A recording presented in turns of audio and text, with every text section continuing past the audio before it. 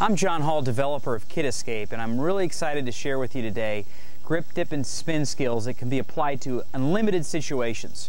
And I just want to let you know, as a parent and educator, no one knows your children better than you do. So I want you to use this tape however you feel it's most appropriate, whether you want to watch it with your children or students, or you want to watch it alone and then teach the skills to the children at a later date. Grip, dip, and spin skills are simple. They don't require athletic ability. They don't require self-defense or martial arts skills. What they do require is just an understanding of why they're so important to use and why they're so effective and how your kids can use them to escape from a variety of situations. So I'm going to leave that up to you as a parent and educator, how you want to use this tape. So let's watch my son Aaron, who's 6, and his good friend Laura apply their grip, dip, and spin skills to a variety of situations. Let's get started.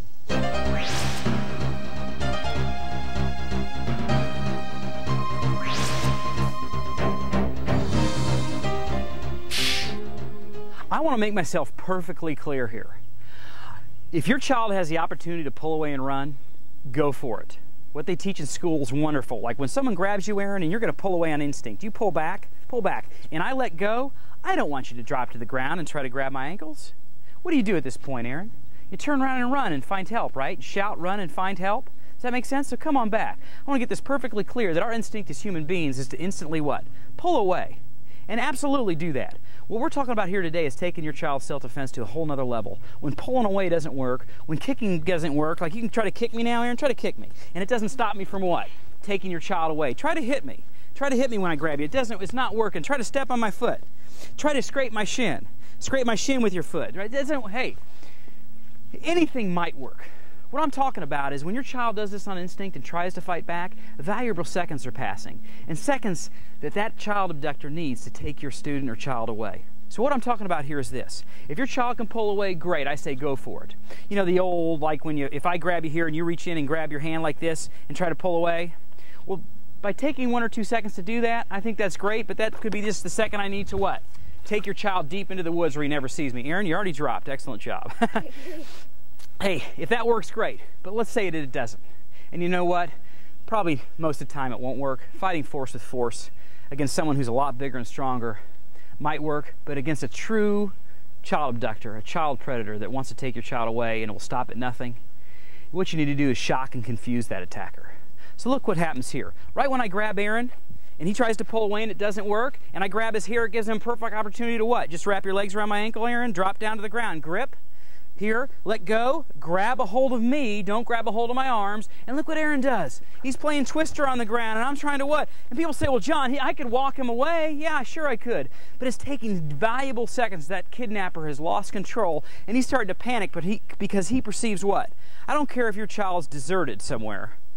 It's all in the child predator's mind. If he perceives that what? This is taking too long and they want control more than anything else. Kidnappers want control in the first crime location because if they don't have control, they're probably going to what? Move on because they fear they're going to be caught, and that's the last thing they want to have happen. So your child, by simply dropping to the ground, totally confusing your kidnappers, delaying the abduction, Aaron's playing Twister, and if I try to grab your hair, do you let go, Aaron?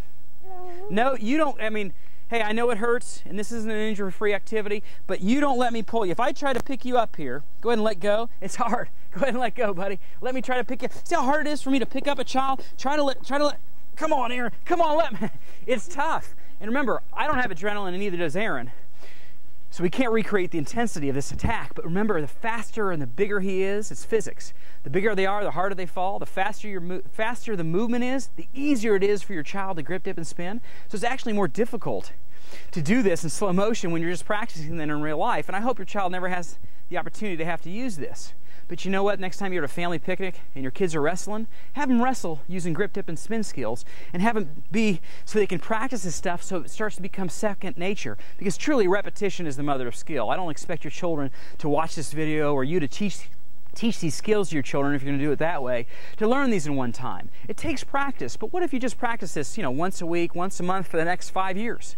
And all of a sudden your child's 7 now, and when they're 12, they find themselves in that situation where someone has literally grabbed them and trying to take them away, and they remember they watched this show, and they remember that you taught them grip, dip, and spin, and that split second when they're trying to kick and hit and it's not working, and they're about ready to be lifted up in the trunk of a car, what if that's when they hit the ground, they grab the kidnapper's ankle, wrap their legs around the other ankle, and spun on the ground and played Twister, and if I let go, Aaron, if I let go, Go ahead and let go. Go ahead and let go for me, buddy. Go ahead and let go, please. Good. And I let go, and I run one way. What do? You get up and look at me, and look at me, though. Look at me. Because people say, well, John, what if the kid's running away and they don't give up? You're running away, right? You're running away from me. Run away from me, Aaron. Run away. But I what? I come here. And you've heard stories where the back, look what he does. Great job, Aaron. In a second, he does what? Grip dips and spin again, back to the same thing. You teach your child never to give up. Never stop grip dipping and spinning and causing chaos in the first crime location, because the whole focus here is not fighting force with force, not hurting your kidnapper, not teaching your kid how to hurt somebody. It's teaching your kid how to what? Stay in the first crime location. Great job, Aaron. You know, people say, well, John, you know, I've heard you can come out of your backpack. Like if I grab your backpack, Aaron, say I grab your backpack, let your arms out of it, what do? Run, right? Because you don't want, at this point, the minute I let go of you, there's separation. You want to teach your children to what? Don't drop and hit the ground and grab their ankle. That only works what? In a specific situation we're talking about in this video where they're almost being abducted. If your child is broken free, you definitely want to teach your child to what, Aaron? Run, shout, and find help. Great job.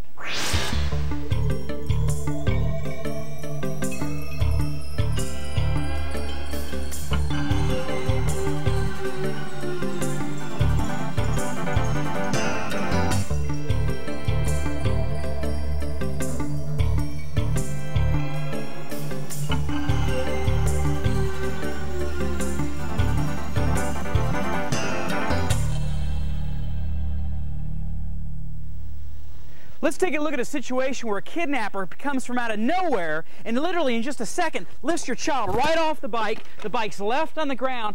And remember, Aaron's objective in the first crime location when he's touched by a kidnapper is to go to the ground as soon as possible. And Aaron, in gym class, you learned how to drop your chin down to your chest. Good. Let go of my arm. Don't grab me. You want to go down to the ground. Drop your bottom to your heels. Good job. Wrap your legs around my ankle, grab a hold of my leg, and go down to the ground. Excellent. Now, when you're on the ground like this, Aaron, you don't want to let go of me ever. What you want to do is you want to grab a hold of my ankles. Do you see how you have your legs wrapped around one ankle and your hands gripped? You can interlock your fingers, grab as tight as you can.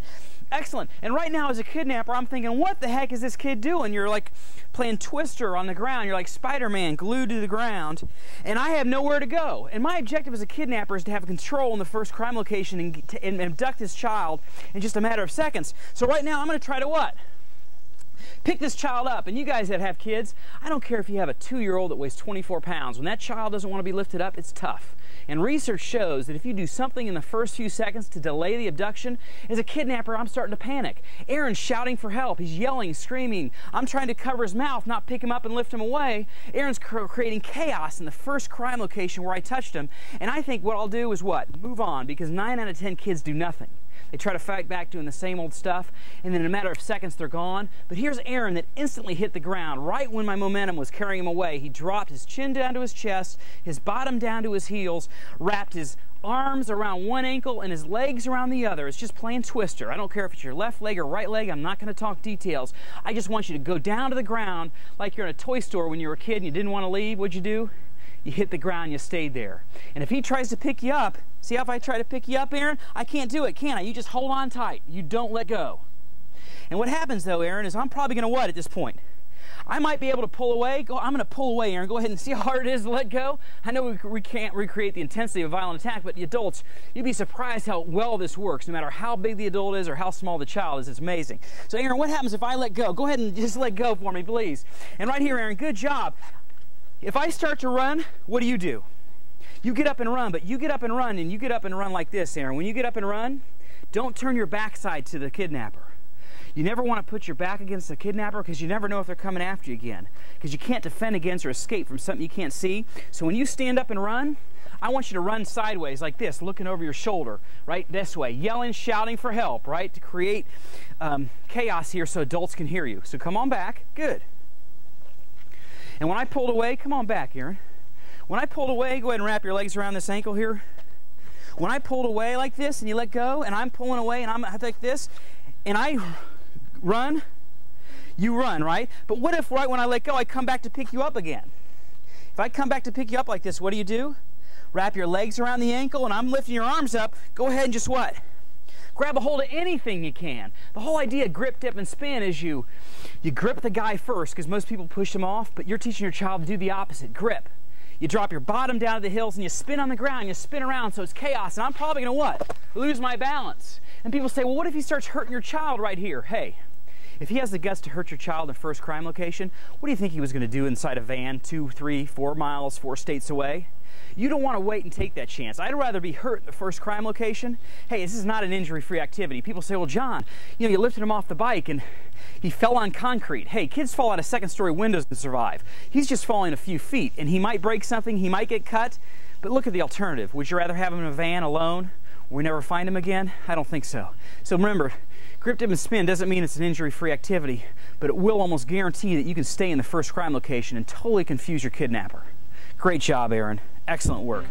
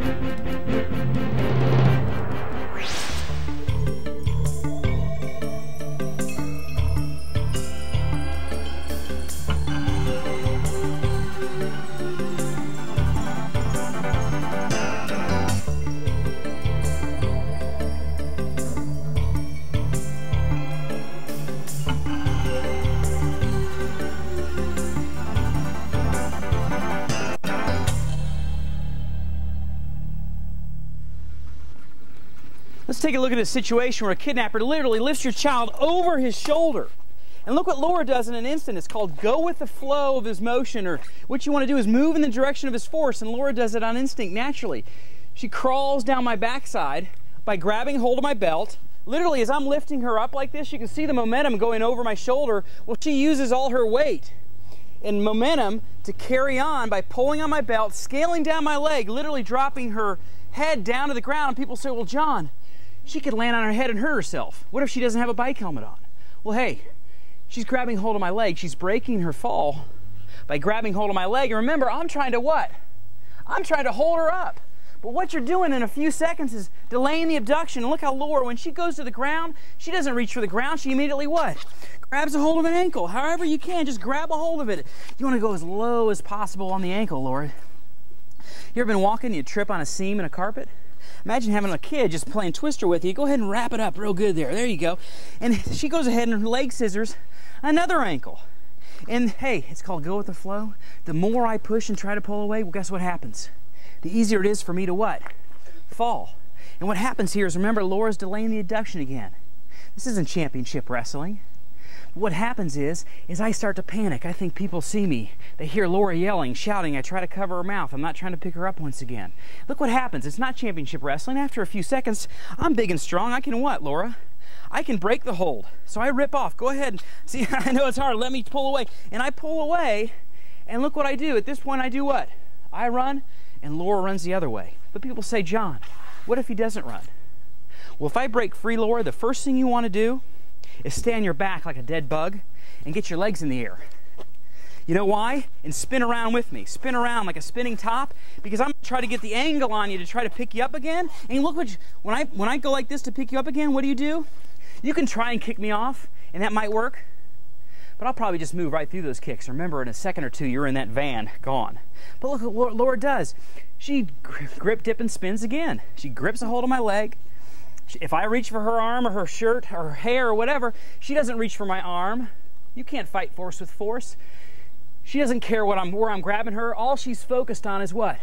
Grabbing a hold of my ankles, wrapping her arms around my ankles, wrapping her legs around my ankles, wrapping her legs and arms. People say, well, what if you can't get both ankles? Hey, whatever, wrap your legs around the knee area, hold on, and it's like in wrestling they call it a single leg takedown. Kids are great at this stuff. you don't want to kick and hit. You could try and kick and hit, and if that works, Laura, I think that's great. I'd leave, right? But after you're on your back and you try to kick and it doesn't work, what do? You grip. Grip, dip, and spin. That's right. You wrap your arms around my ankle, scissor my leg, and you're set to go. And what you do is you hold on, Laura. You hold on and you shout for help because you want to bring attention to yourself, and you don't let go until I what? Run away. Right, run away. And people say, well, what if they try to kick you at this point? If I try to kick you at this point, Laura, just let go and roll away. Hey, if I'm trying to hurt you again in the first crime location, that's better than what? Being abducted. I'd rather be hurt in the first crime location. People say, I can't fall to the ground. Yes, you can, because you have just delayed the abduction. And think about it. If he wanted to hurt your daughter, he'd be taking her down anyway. Does that make sense? So if I start to hit you or kick you, that's when you want to stay on your backside and spin and kick and to block the blows with your hands and legs. And I guarantee you, if that's what that kidnapper's doing, I've never heard of it happening that way. That's a very rare situation, but you can defend yourself by simply staying on your back and keeping your legs and arms up. And the minute I try to reach down and grab you again, what do? If I try to come around here, good. See how she's spinning? Because you never want a kidnapper to get between your head and your legs. Because if you're here, then I can what? Pick you up, and it's a lot harder to grip, dip, and spin at that point. So you always want to keep your legs between yourself and the kidnapper by spinning like a dead bug on the ground. Does that make sense? Mm-hmm. Hey, parents, you ever try to change a diaper? With my 2-year-old, you try to change her diaper, she already knows how to grip, dip, and spin like a dead bug on the ground, right? They're wiggling. You just want to pretend you're having your diapers changed. You probably don't remember that since you're 10 and a half, but parents do, and that's how you can protect yourself and stay in the first crime location. Great job, Laura.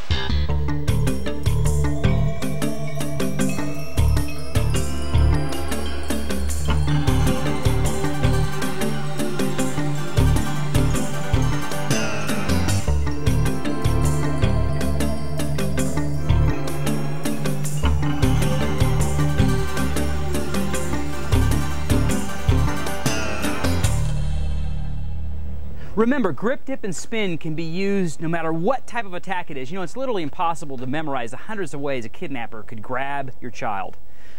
They can literally, you know, do they grab him from the left side, the right side? Do they throw him over the shoulder? Do they carry him like a baby? Do they try to lift him up from the back side? Hey, you can adapt grip, dip, and spin to escape. And your child is creative. You won't believe how creative your mind is in a panic situation, Laura. You'll be able to grip, dip, and spin no matter how he attacks you. And you probably won't even remember how he attacks you. All you got to remember is what? Drop your chin down to your chest, bottom to your heels, grab an ankle with your arms, wrap your legs around the other ankle. Does that make sense? So look what happens here. I lift up Laura from the backside. It's another type of a kidnapping attempt where Laura doesn't have a chance. You know, I'm not 6'4", but what if the guy is? There's no way she can go down. Try to drop your head down to the ground, Laura. It's hard, isn't it? You can't get down, can you? So look what happens here. Laura tries to wrap a leg up. She wraps a leg up here. Look at that. She wraps it from behind. And look what happens. Now, Laura, as I'm running forward, guess what that's going to do? Now drop your head down to your chest. And look what happens. Laura starts to go what? Go down, and I start to pull her up, but she's already starting to what? Grab my leg and go down, and just by chance, hey, people say, hey, she could hit her head in the car. Remember, self-defense and escaping a kidnapper is not an injury-free activity. Your child might get hurt, but they won't be abducted, and that's the #1 priority, is escaping. Look what Laura does. And I go in the car because my momentum's carrying me, but she's going to grip, dip, and spin again. You can wrap your arm around here. You can change your grip, Laura. It doesn't matter. All you want to do is play twister. Stay locked on there. Keep your head down close to my foot so I can't step on it. Does that make sense? And you're rolling around. And what do, Laura? When you feel me begin to pull away, you don't let go until I what? Till you feel that I've pulled away. When I pull away, what do? You roll away, and you keep your what? Your eyes on me, and you get going. You run as fast as you can. Shout, roar, and find help. Great job, Laura.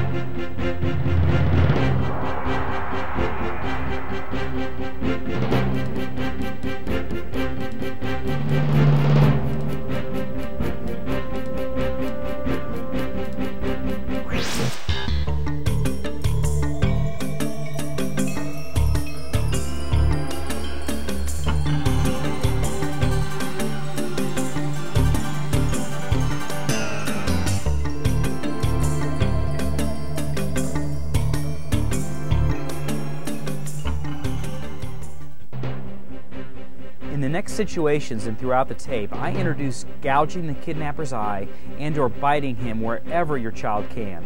And I know gouging his eye and biting him makes us feel uneasy, but when the kidnapper loses control in the first contact area, valuable time is passing, and the odds are the kidnapper will panic and move on, not take the time and effort to hurt your child.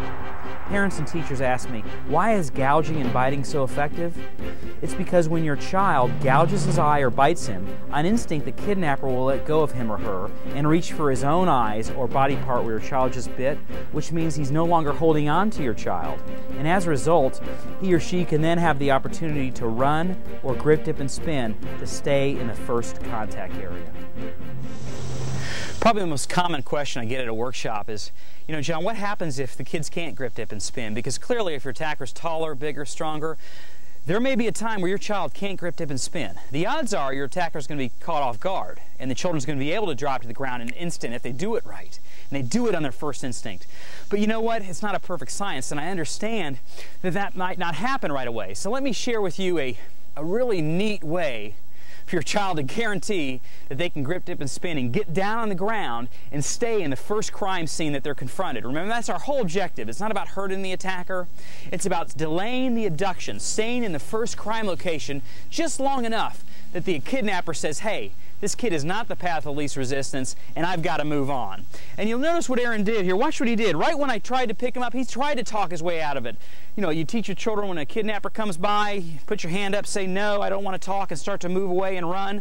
But in a split second, I lifted Aaron up, and he tries to drop. He tries to pull down, tries to wrap his legs, tries to grip, dip, and spin, but he can't. And I throw him right up. And look what Aaron does. He does the first skill. Actually, the first two. Great job, Aaron. He turns towards the attacker. Most children at this point would be trying to what? Pull away or hit and try to pull away and turn away from their attacker. But I'm going to teach your children and your students to what? Do the opposite of what he expects. And watch how Aaron, he hugs me, wraps his legs around my waist, hugs my neck, and I think as a kidnapper, what? I've got him. And so as a kidnapper, I'm actually going to what? I'm going to relax a little bit and think I've accomplished my mission, right? But Aaron, in a split second, right when he hugs me, what he doesn't poke my eye from a distance, you know, in self-defense, because if Aaron tries to reach from a distance, guess what I'm going to do? I'm going to defend myself, and I'm going to see it coming. What you want to do is you want to be sneaky. So from a hugging position, that's the beauty of this. I don't expect it as a kidnapper. Aaron just slides. It's a slide, not a hit. He slides his hand around. He keeps his head tucked down so I can't see his expression on his face, and plus he protects his head as well. And in a split second, Aaron just slides the thumb around, the finger, whatever finger you can get. He digs in and gouges the eye. It's called a retinal tear. And as a parent, you know if you've ever had a finger in your eye, how painful that can be. And even if the kidnapper's on drugs or alcohol and he doesn't feel pain, guess what happens? His eye starts to water and his eye starts to blink. And in a split second, my natural reaction as a human being is to what? Let go of Aaron and hold my eyes. And that gives Aaron just the opportunity to what? Grip, dip, and then spin on the ground. And now he's got me. And once again, as a kidnapper, I'm starting to panic. I can't take this child away. I'm afraid that someone might see me. So what's my objective now? Aaron holds on until what? I pull away. Aaron's objective is to stay in the first crime location. And Aaron, when I pull away and let go, what do? You get up and once again you run, but you keep your eyes on me and make sure that I'm not coming back after you, and you go get help. And as a child abductor, I say, hey, that was not the path of least resistance. I had no control in the first few seconds. My eyes are watering. I'm holding on to that eye. And in a split second, this confrontation is over, and your child or student is safe. Great job, Aaron.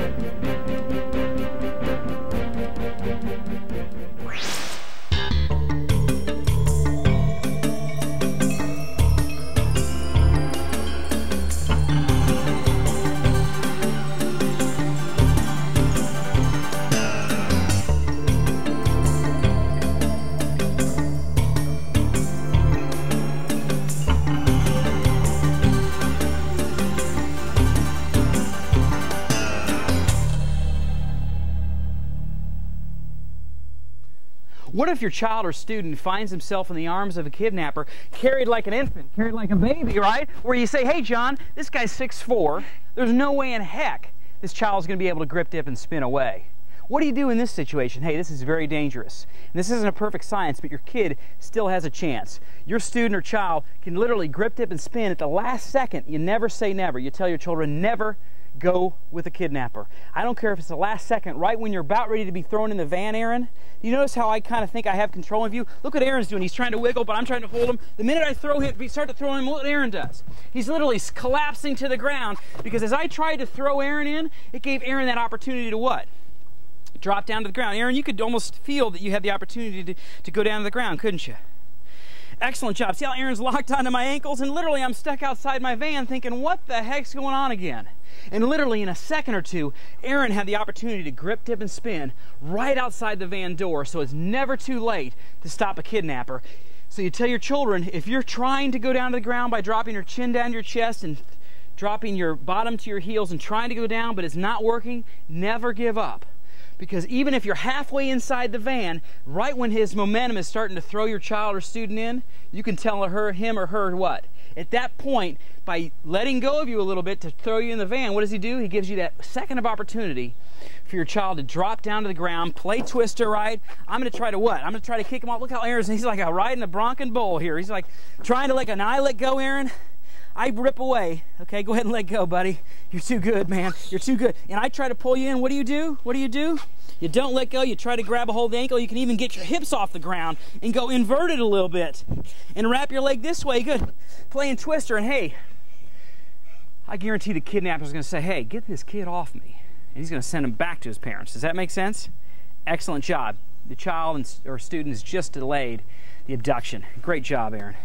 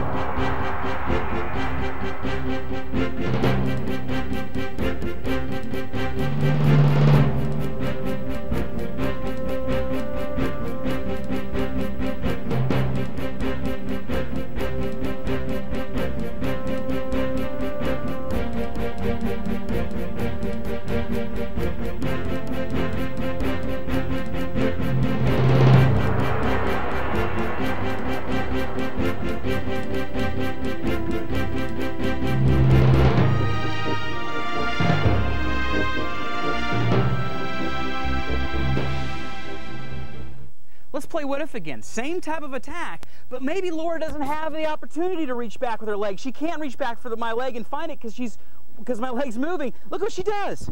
She does a leg push, and she literally what? Push your legs off the car, like, try to go back in again. That's right. Right when I get you here, Laura, what do? If you don't hold my arms, what you want to do is you want to either hold, if you can't hold my ankle, you're trying to push, but the more you push, the more I can just push you right in. What you want to do at this point is reach down and grab the seatbelt. Grab the door, get your head down to your chest, remember? And the minute you what? The minute I'm trying to push you in and you reach and grab for something, guess what that does? It changes my momentum, and guess where Laura goes? Down to the ground. And when she goes down to the ground, what does she do? She wraps up again. Excellent job, Laura. Very good job. So what you want to do, Laura, is if you find that you can't drop to the ground in the first second or two, which usually 9 out of 10 times you can, but there's always a chance you can't, you do what? You push off inside of the car. And once you push off, it gives you a little momentum to what? Rock back. And then what do? Don't hold on to my hands. That's instinctive. People, when someone grabs you, our instinct is to what? Grab the hands that are holding us. But you don't want to do that with grip, dip, and spin. You want to what? Grab any part of the van to what? Help force yourself what? If you notice, I actually push Laura's chin down, because you're just learning this. You've only learned this a few minutes ago, and as the more you practice it, the better, easier it'll get for you. But you drop your chin down to your chest, and you're literally what? Holding on to anything you can to what? When you pull up on this and force your chin down, guess where your whole body goes? To the ground. Down to the ground. Your whole goal is to stay outside of that van as long as possible. And remember, this isn't championship wrestling, so when I pull away, what do? You roll away and keep your one eye on me as you run. Great job.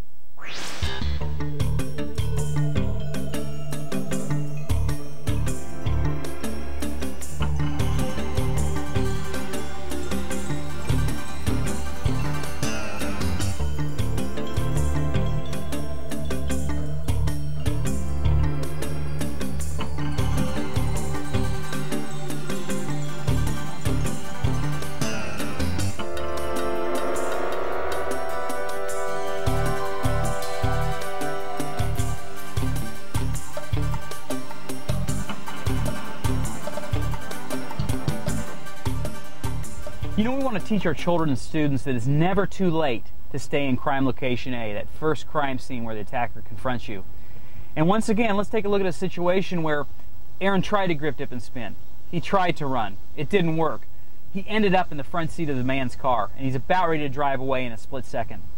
And here's what we want to teach our children to improvise and adapt. Clearly, Aaron's probably going to what? He's going to try to reach for the door and unlock the door, but I've got him locked, and he can't do it. And even if he does, I hold his hands, and I put it in gear, and I'm gone, right, in a matter of seconds. Here's what I want you to teach your children and students.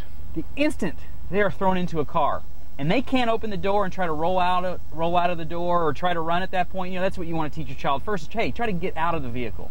But things are happening so quickly, and that's easier said than done. So what happens when Aaron tries to unlock the door? He can't. And all of a sudden the car is about ready to move. You see the man start to turn the keys. You see him start to put the car in gear. What if Aaron just applied the skill of that retinal tear, that eye gouge, and by hugging your attacker still and smothering him, because it's kind of hard to drive when a kid is attached to your waist and your neck. So Aaron, go ahead and hop on my lap. Aaron hops up on my lap, wraps, hugs me. And I'm thinking, what? I'm going to be driving down the road with hugging a kid? Do you think other people might notice that? But in a split second, what does Aaron do? Remember, he slides that hand around, because I'm going to try to pull him off. So right when he hugs me, I don't even see his hand coming. See how he slides it? Eye gouge, dig. He's going to pull your child's hand off, and his hand, he's going to cover his eyes for a second. You know, people say, well, won't you make him mad, John? Hey, nothing is more dangerous than having your child abducted. I'd rather have your child hurt once again in the first crime location if he decides to hurt the child because he scratches retina and can't see anymore. But you know what? Kidnappers, I don't care how mean he is, I don't care how tough he is. You know, when your eye is watering and you can't see, it makes a coward of all of us. And no matter what he feels, he what? Can't hurt what he can't see. And so at this point, Aaron slides down, and then he goes for what? The door. And by me holding my eyes, 1/1000, 2/1000, a few precious seconds go by. Aaron can unlock the door. I'm what? Can't see, and maybe I try to pull away. Aaron is gone. Over. See how you can apply grip, dip, and spin, and that retinal tear, that eye gouge in a split second, no matter where your child is. So it's never over till it's over. It could even happen, you know, people say, John, What if it happens so fast, he's thrown in the car and he speeds away, and you don't want your child to roll out of a moving car, right? You want to wait till he what? What if, I guarantee he's going to hit a stop sign or a red light in the next, minute or two? What if your child at that point hopped on the man's lap, wrapped his legs around his waist, gave him a hug, and the man's going to think what? Don't cry, little child. Don't hurt, don't be scared. But what? Your child's just getting in position to tear and scratch his retina. Does that make sense? So your child can either do it right when he's in the van or the car, or teach your child what? It's never over till it's over. You always want to try to stay in the first crime location, never end up somewhere isolated and deserted. What if at the next stop sign or the red light, your child grabbed your attacker, hugged your attacker, lured him in? It's like a trap. And he thinks what? I got the kid where I want him, he's just scared, he's giving me a hug. No, that's when your kid slides his finger into the attacker's eye, and he's blinded and can't see for literally minutes, and that gives your child or student the opportunity to escape. Great job, Aaron. Excellent work.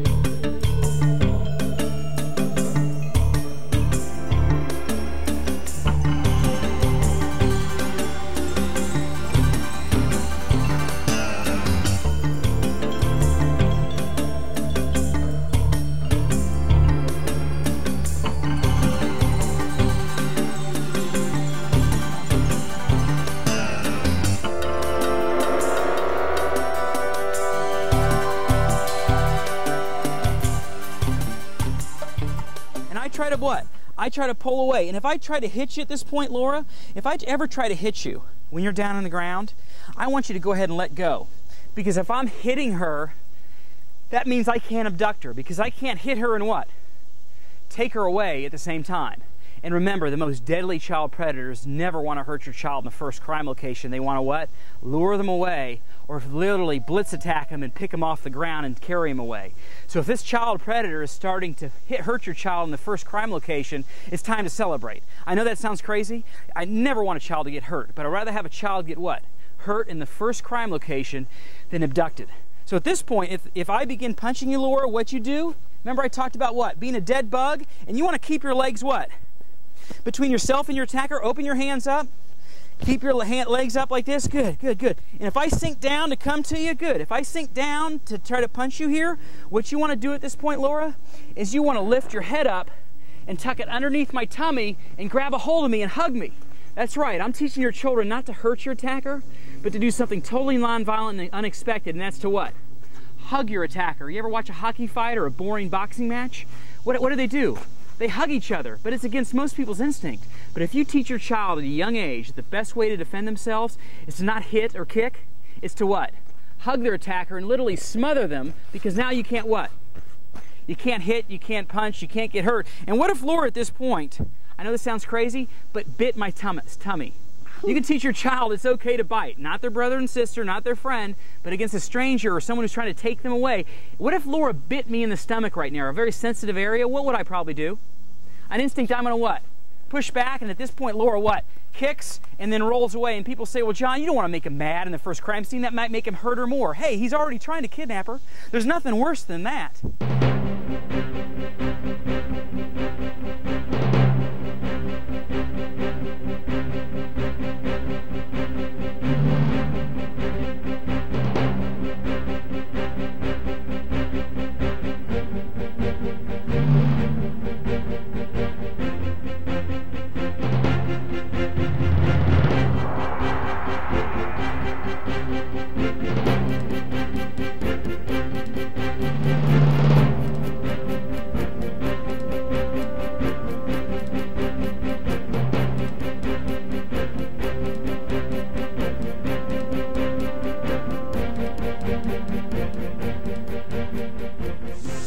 We've watched Aaron and Laura apply their grip, dip, and spin skills to a variety of situations, and clearly we haven't covered every possible type of attack.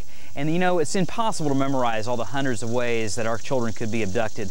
And that's really not the best way to teach our children. What we need to do is teach them these skills, and then they can apply them the instant they're confronted by a kidnapper. And I know that brings up a question in your mind as a teacher and educator and as a parent, is how can I really make sure my students and children will really use the skills when they really need them? You know, that's a tough question. We can't recreate the intensity of a violent attack, and we don't want to scare our children. But you know what? Repetition is the mother of skill. And I can tell you that Aaron's little brother's 4, and they practice grip, dip, and spin, you know, wrestling and having fun without even knowing it. They're grabbing each other's ankles or taking each other down to the ground, and it's a safe, fun thing to do. And it brings up a story that a mom told me after a program I did at a school one day. You know, she said, John, I bought the tape and we watched it, and my kids practiced it. And, you know, I wasn't really sure if they remembered it or not. And then several months went by, and we were at a family reunion where my 8-year-old son was there with his cousins and brothers and sisters, and there was a pool there. And they thought it'd be funny if they'd throw my 8-year-old son in the pool, and guess what he did? He was grabbed by, I think, 4 or 5 of his relatives, and the mom said right when he was grabbed, guess what he did? He grabbed a hold of them, spun towards them, dropped his bottom to his heel, and he stayed on the ground, and they literally, 4 or 5 of his cousins and brothers and sisters could not lift him off the ground and could not drag him in the pool. It was amazing. And that's when it hit me. I thought, you know what? He did that on instinct. He did that automatically. And clearly it's not a panic situation. But she said, you know, it made me feel good that he could apply these skills in a split second in a situation like that. So you know what? We can practice grip, dip, and spin and have fun and deal with this uncomfortable subject and prepare our children without scaring them. And I hope that story helps you and motivates you to share with your students and children fun and creative ways that they can practice grip, dip, and spin skills. Because clearly I don't expect you to watch this video once and get it. You have to practice it over and over until it becomes automatic for our children and our students to use grip, dip, and spin skills. So I want to thank you again for sharing grip, dip, and spin and the kid escape concepts with your children and students. And please don't hesitate to contact me if you have any questions. Thanks again, and take care.